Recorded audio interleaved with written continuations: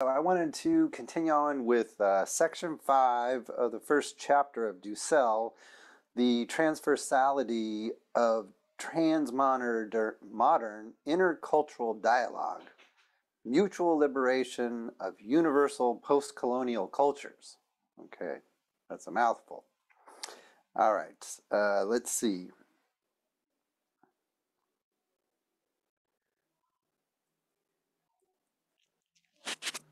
Okay. Thus, we arrived to the most recent stage of development, which, as always, had been anticipated in earlier intuitions, beginning from the new hypotheses of Andre Gunter Frank, his reorient global economy in the Asian age, and the more complex argument put forth by Kenneth Pomerozan in The Great Divergence, China, Europe, and the Making of the Modern World Economy, which again allows us to open up a broader critical problematic, which should take up again the interpretive keys to the problem of culture that we have discovered in the 1960s. We are now able to introduce a new theoretical proposition, which we call the transmodern. Okay, and here's transmodernity in the title of the entire book. So he's going to explicitly develop this concept. And which constitutes an explicit overcoming of the concept postmodern or postmodernity, since the latter still represents a final moment of modernity. This most recent working hypothesis can be formulated in the following heavily simplified manner. Modernity, capitalism, colonialism, the first world system, is not contemporary with European hegemony, which function as the center of the market with respect to the rest of the cultures. The centrality of the world market and modernity are not synchronous phenomena. Modern Europe became the center after it was already modern. Okay, so there's just this mismatch between the actual historical development of Europe and the notion that Europeans tend to have of modernity. Okay. For I. Wallerstein, these phenomena are coextensive. This is why he delays modernity and its centrality in the world market until the Enlightenment and the emergence of liberalism. In my view, the four phenomena, capitalism, the world system, colonialism, and modernity, are contemporary to one another, but they respond to the centrality of the world market. Today, then, I should note that until 1789, to give a symbolic date for the end of the 18th century, that's when the first French Revolution happened, China and the region of Hindustan had a productive economic weight in the world market, producing its most important goods like porcelain, silk, etc., that Europe was not capable of matching.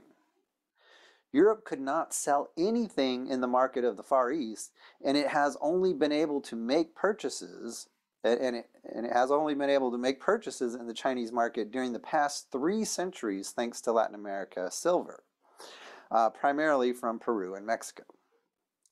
Europe began to function as the center of the world market and therefore to extend the world system throughout the world with the advent of the Industrial Revolution.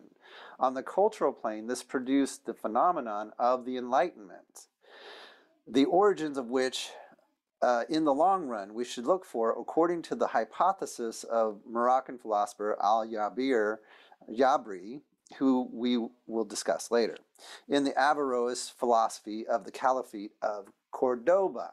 Okay, so I went into, in my historical survey, I went into a lot of detail concerning Averroes and Cordoba and the rise of the Spanish Empire in relationship to the Al-Andalus Caliphate. Precisely for this reason. Dussel is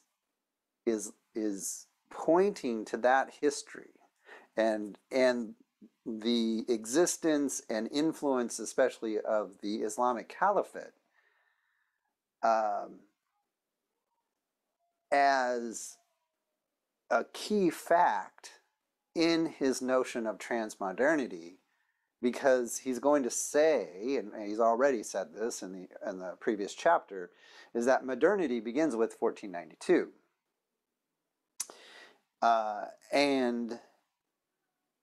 And so the history of the Iberian Peninsula, Al-Andalus, is central to this interpretation. But many people, many philosophers, I think all philosophers kind of know that story, but we don't pay close enough attention to it. And so we get this, what Dussel sees as a confused notion of modernity. So let's see, what he has to say, and if, our historical understanding of this period that he's going to place modernity in, if that makes sense. And I should also say, when he talks about enlightenment, that's the 18th century, that's the 1700s, and the big Enlightenment thinker is Kant. So it's with Kant, Immanuel Kant, that the Enlightenment comes to full fruition, and then after Kant, things move into Romanticism. Okay. And what he's saying is that even the Enlightenment itself, which is kind of indicative of modernity, has its roots in the philosophy of the Iberian Peninsula, which was, of course, heavily influenced by Arabic philosophy. Excuse me, 1 minute.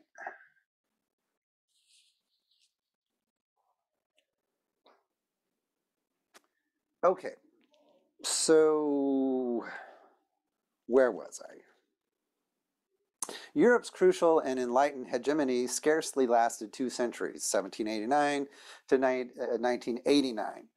Only 2 centuries, too short term to profoundly transform the ethical, mythical nucleus, to use Ricord's expression, of ancient and universal cultures like the Chinese and others of the Far East, like the Japanese, Korean, Vietnamese, etc. The Hindustanic, the Islamic, the Russian, Byzantine, and even the Bantu or the Latin American, though with a different structural composition. These cultures have been partly colonized, included through negation in the totality as aspect A of diagram 1. Okay, so maybe let's, is that below? Diagram 1 is above.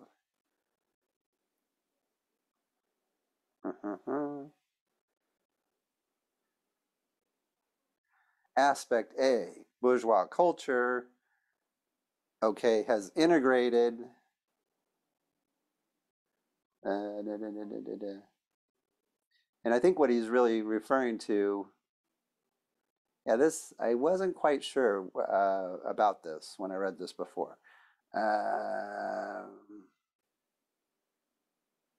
Where exactly he's saying aspect A falls, because I'm not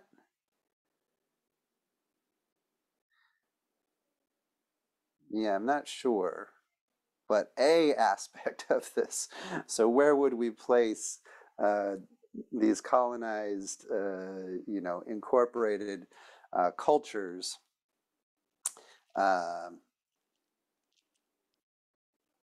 So I think what he means is this general top area. I think there's something like a label missing from this diagram, but I believe he's referring to this top portion of the diagram. Bourgeois culture through enlightened culture, multiculturalism, and mass alienating culture, as I discussed before.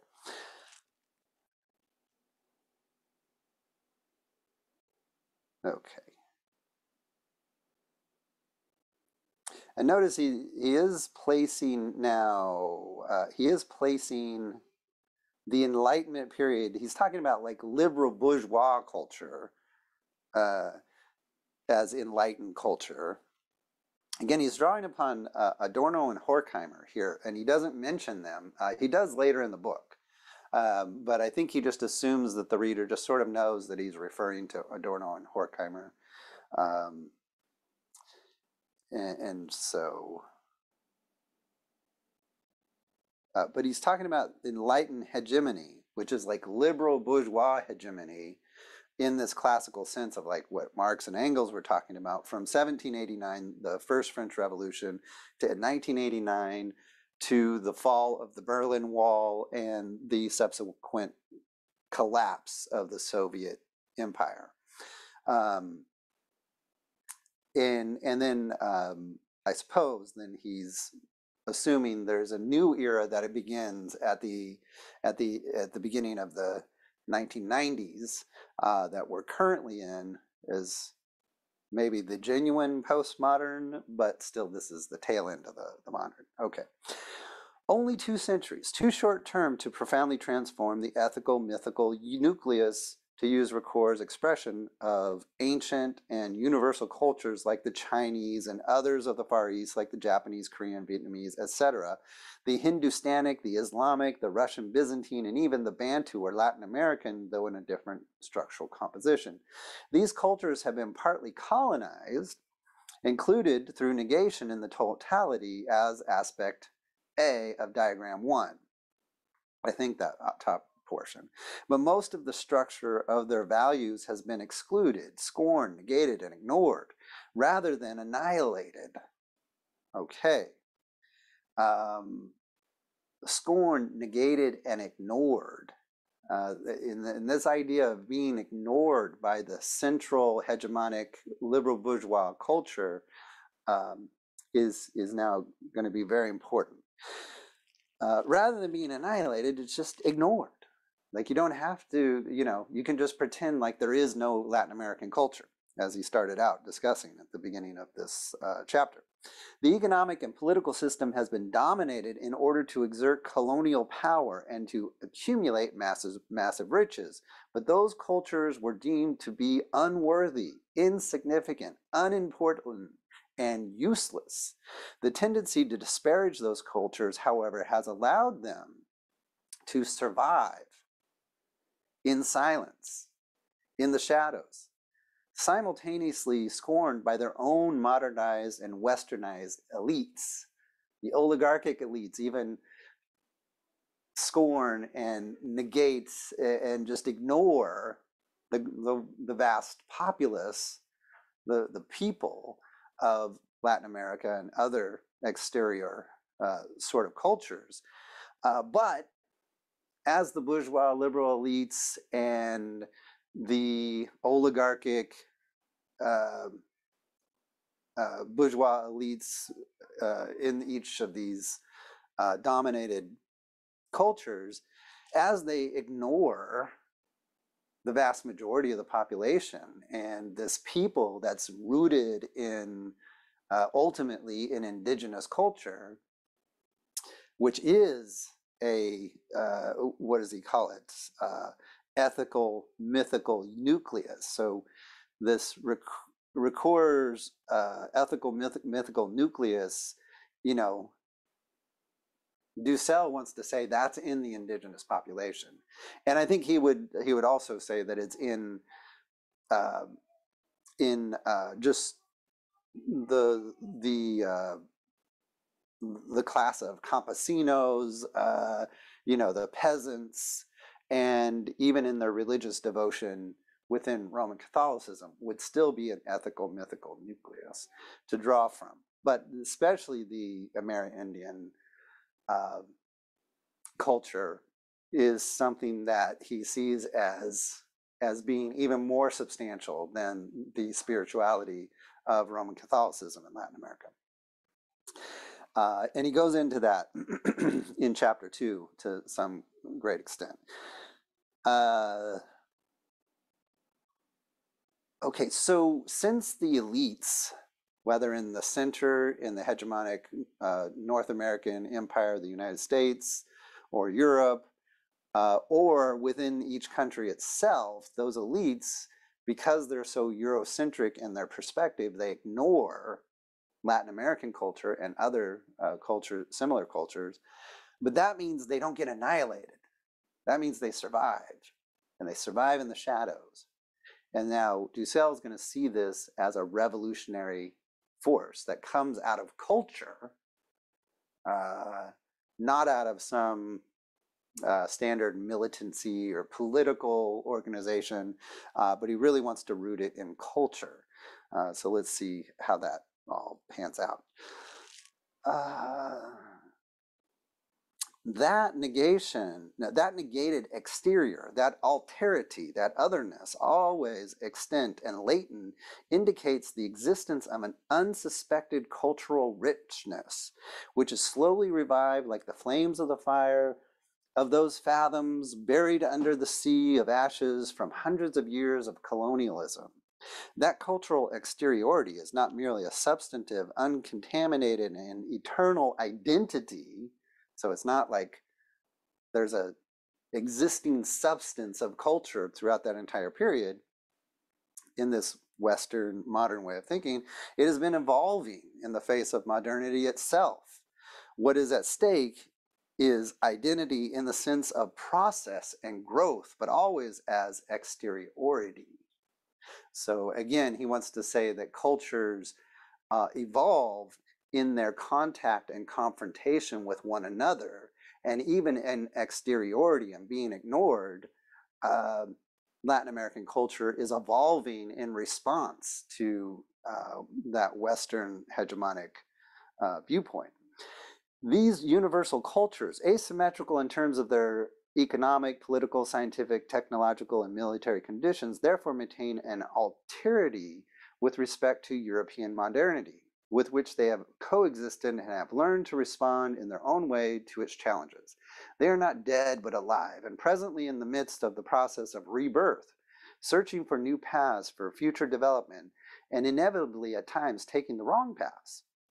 Since they are not modern, these cultures cannot be post-modern either.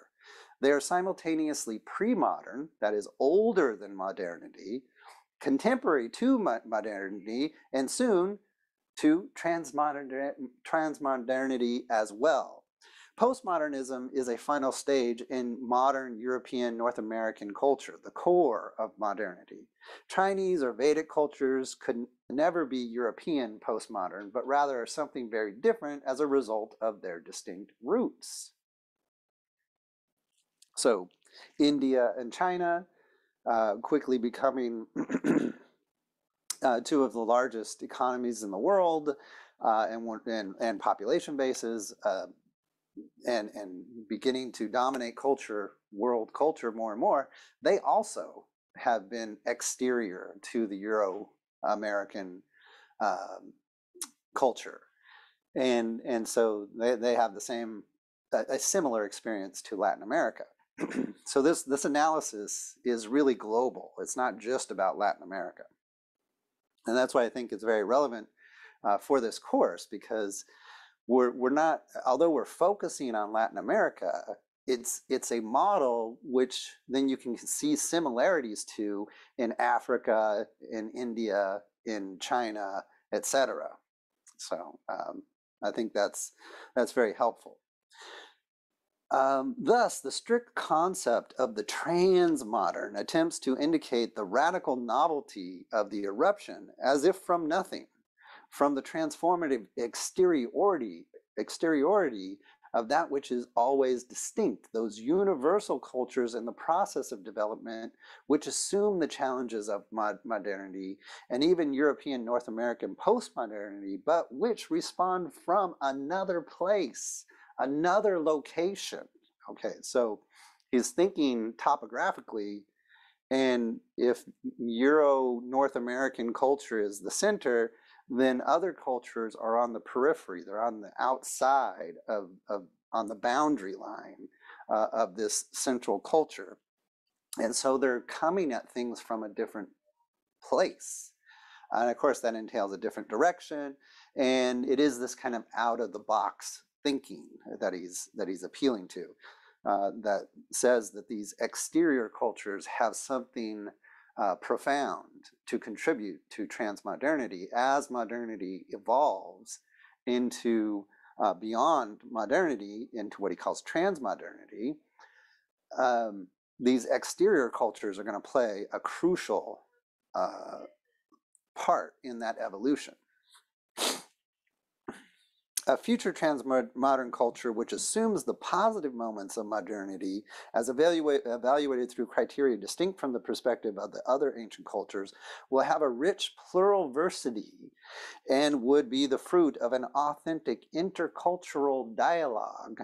Okay, so here, intercultural dialogue. He wants to try to figure out what an authentic intercultural dialogue would mean, because he's shown the problems of traditional liberal bourgeois multiculturalism.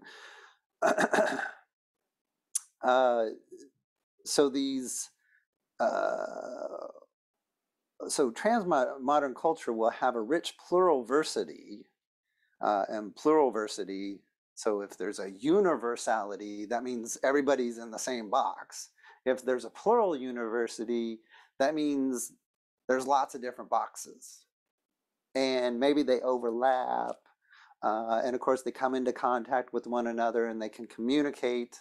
But there are distinct perspectives. Okay. It'll have a rich pluralversity and would be the fruit of an authentic intercultural dialogue that would need to bear clearly in mind existing asymmetries. To be an imperial core or part of the semi-peripheral central chorus, like Europe today, and even more so since the 2003 Iraq War, is not the same as to be part of the post-colonial and peripheral world. Okay.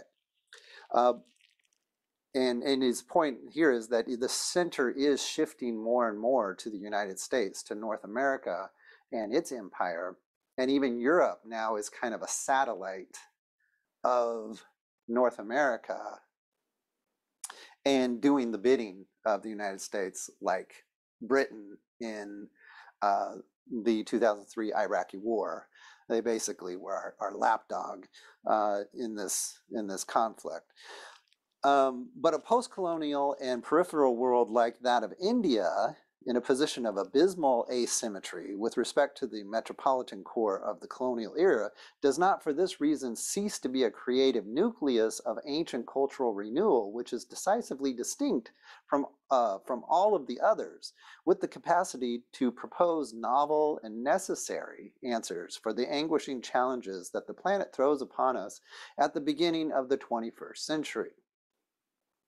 Transmodernity points toward all of these aspects that are situated beyond and also prior to the structures valorized by modern European North American culture, and which are present in the great non-European universal cultures and have begun to move towards a pluralversal utopia. Okay, so he uses the word utopia here to acknowledge that he is a utopian. So the criticisms that Marx and Engels have of utopian socialism, Dussel, to a large extent, deliberately adopts a utopian vision.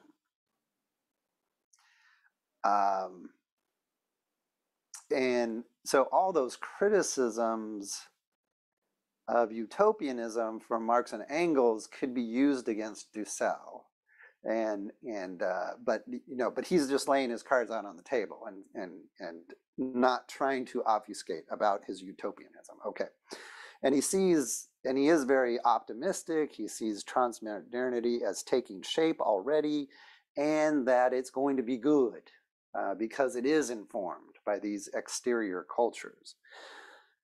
An intercultural dialogue must be transversal. That is to say, it needs to set out from a place other than a mere dialogue between the learned experts of the academic or institutionally dominated worlds. It must be a multicultural dialogue that does not presuppose the illusion of a non-existent symmetry. between cultures. We will now turn to some aspects of this critical intercultural dialogue with respect to transmodernity. Okay, and so diagram 2 here, a rough sketch of the meaning of cultural transmodernity. Here we see his topography that I was mentioning earlier. So Europe and North America, now North America more central, and Europe, you know, sort of off to the side, but still within this bold circle here. That central core is evolving, just like all other cultures, and it's moving in a certain direction, but it's evolving in response to these exterior, peripheral cultures, Indian culture, China culture, Islamic culture. You know, these are very big. This comprises, you know, the vast majority. These three comprise the vast majority of the population of the planet. And then there's other cultures. Okay, similar exterior cultures, and Africa, of course, would be in there, but Amerindia. And so he wants to identify Latin America as Amerindian, as rooted in this long tradition of indigenous culture, and again, that really makes a lot of sense. And Dussel goes a long way to substantiating the richness of Amerindian culture and how that could help in the project of transmodernity. But David Graeber and David, I can't ever remember his name, Cosgrove, or but I mentioned them before, The Dawn of Everything. There's this new book out called The Dawn of Everything. That book is even better at making Dussel's point about Amerindian culture and its relevance to the kind of cultural transformation that we need. Maybe not as neat and clean as a lot of people would like. They leave a lot of questions unanswered, but that's because they think that's the facts. So they just lay out the facts, and they're very good at doing that. And it's an excellent book and fits very nicely with Dussel's project. It's really a really nice complement to what Dussel's doing. Okay, we will take as the leitmotiv of our exposition a philosophical discussion of Islamic culture.